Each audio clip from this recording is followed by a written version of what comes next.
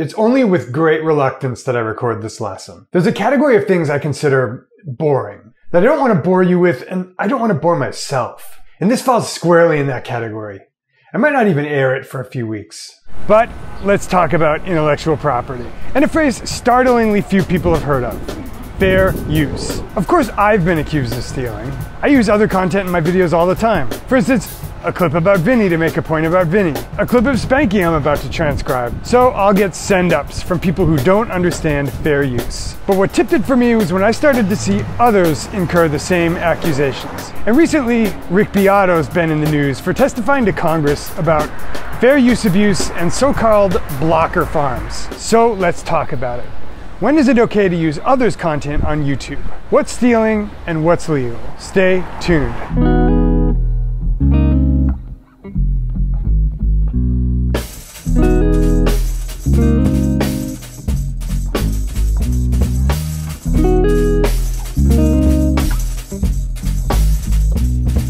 There are two flavors of that accusation which have been leveled at me. The first is rather basic and easy to discuss, and it involves reproducing other people's content on my channel. Now, of course, the headlines are about the corporate record labels and fair use abuse, but I still think starting with my own example is a good way to illustrate. Let's start with the baseline.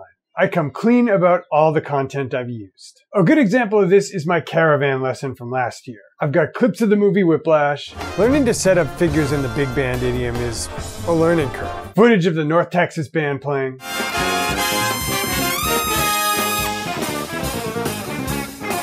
Bits of recordings of Tigran Hamasyan and Gerald Clayton.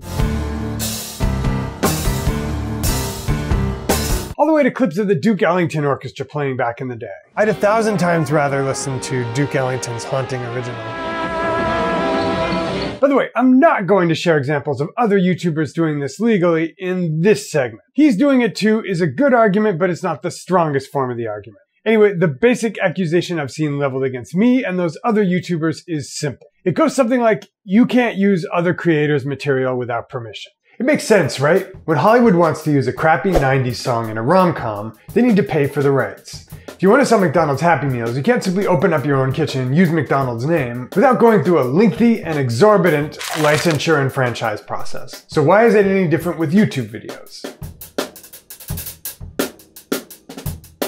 Well, what about if a public school wants to show Mississippi burning during a lecture about civil rights? By the way, that's an example I wrote into the lesson last fall, but it's become particularly relevant in August of 2020. Anyway, is that public school required to pay for the rights? After all, if I want to do a private screening of Pulp Fiction in my living room and charge people admission to see it, that scary FBI warning at the beginning of all those videos put me off it. Well, I'm a mushroom cloud laying motherfucker. Well, it turns out the government saw an exception for use of content for non-commercial purposes and spelled it out in law, showing Mississippi burning in a history class is different from charging your friends to watch Pulp Fiction in your home. Which, by the way, you'd never see these days because anyone could just rent it on Apple or Amazon for a couple bucks. Anyway, that distinction is the core of what you call fair use, one of the most misunderstood concepts amongst musicians and YouTubers.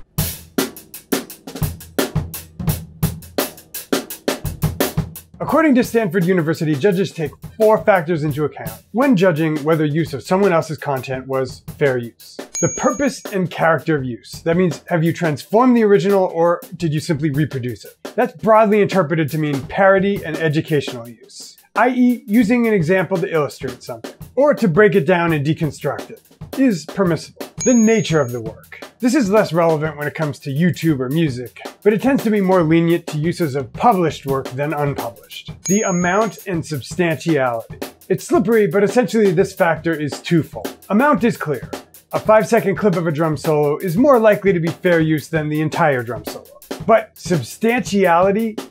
This is more about the spirit of the use. Using somebody else's copyrighted material as the soundtrack to my video, just to make my video sound cooler, would probably be a no-go.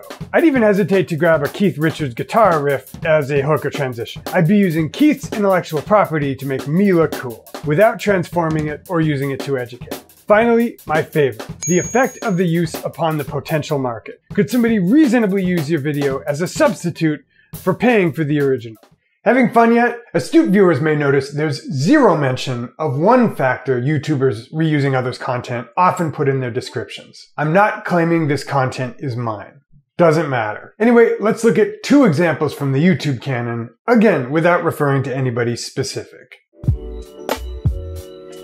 The first is clear cut. Somebody screen captures a UFC fight and posts it unedited on YouTube. Sure, you're not charging money for it maybe, but that's just one part. It's not educational or transformative. They're using the whole thing or almost the whole thing. And some potential viewers would be dissuaded from paying for the pay-per-view when they can just get it for free. You could say the same for people who just post commercial music on YouTube with a graphic. If someone can find it on YouTube, that may dissuade them from paying even $1 for the song on Amazon or Apple, or for paying for a streaming service like Spotify. Example 2, the drum breakdown. Number 1, the act of breaking down a drum solo is educational. Number 2, the creator of the video would have a stronger case if he or she was not monetizing that video. He or she would probably have a stronger case if they were using chunks of copyrighted material, for instance, a 30-second clip of a Steve Gadd solo, rather than the entire solo. Here's the clip.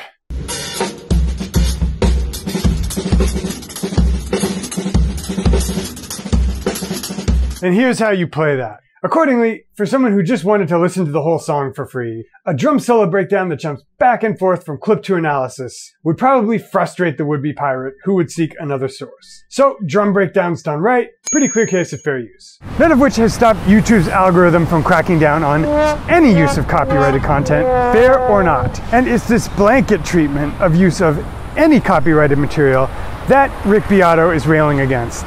That's the reason I avoided using, say, a Katy Perry song in my response to Adam Neely's video last summer.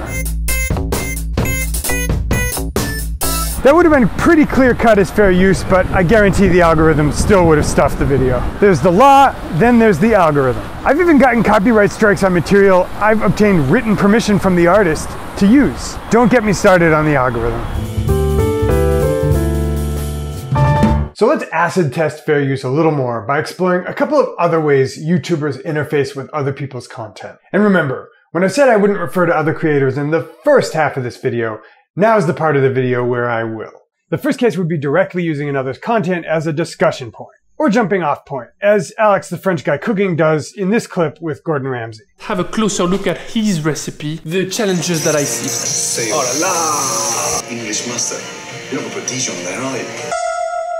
And to get meta, as I'm actually doing here with Alex. Would this be fair use? Well, Alex isn't simply reproducing Gordon Ramsay's content, he's using it to jumpstart a challenge. Gordon's work is published, Alex is using only a small amount and using it to illustrate a point, and Alex's video is not a reasonable substitute for someone who wants to watch the original, hence he's probably not hurting that creator's bottom line. So, in my opinion, a pretty clear-cut case of fair use. But what about the even more extreme case?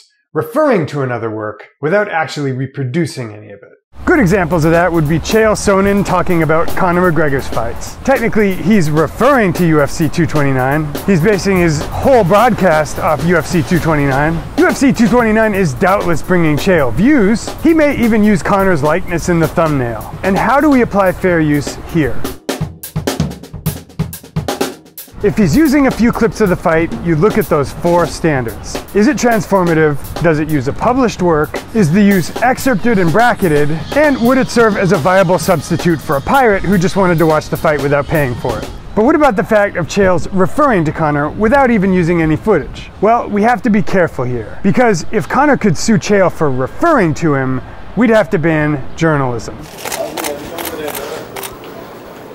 But I want to go even deeper for you guys, so I looked it up. Basically, you can't be sued in most states for referring to people. Exceptions, and bear with me for getting detailed, libel or slander, which basically means telling lies about somebody. Brad Pitt can sue the Inquirer if he deems it worth his time, but he'd have to prove it's false, it was spread with the intent of causing him material harm, and it actually did cause that material harm. The other shady instance is implying somebody endorses your product when they don't. If Tommy Hilfiger wants to use Lewis Hamilton's face on their ads, they need to pay him. But the YouTube channel Autosport can refer to Lewis all it wants, and even use his likeness in its videos and thumbnails, and benefit from the extra traffic it provides, as long as they're not lying about him with the intent to cause harm, or using him to sell products, either by implying he endorses them or using his likeness in directly commercial appeals. Have I bored you to tears yet? It's only because we need a better reference point when we talk about this stuff. The last thing I'll say is there's a difference between a legal standard and a politeness one. Just because something's legal doesn't necessarily mean you should do it.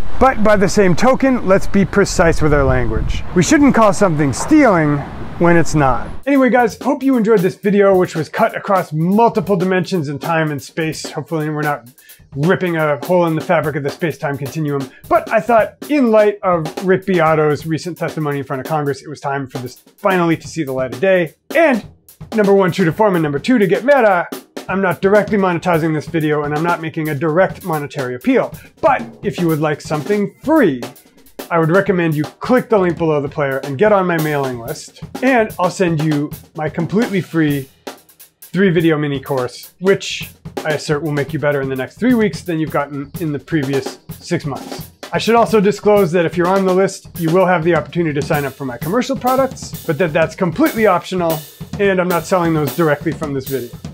Guys, hope you enjoyed this one. See you soon.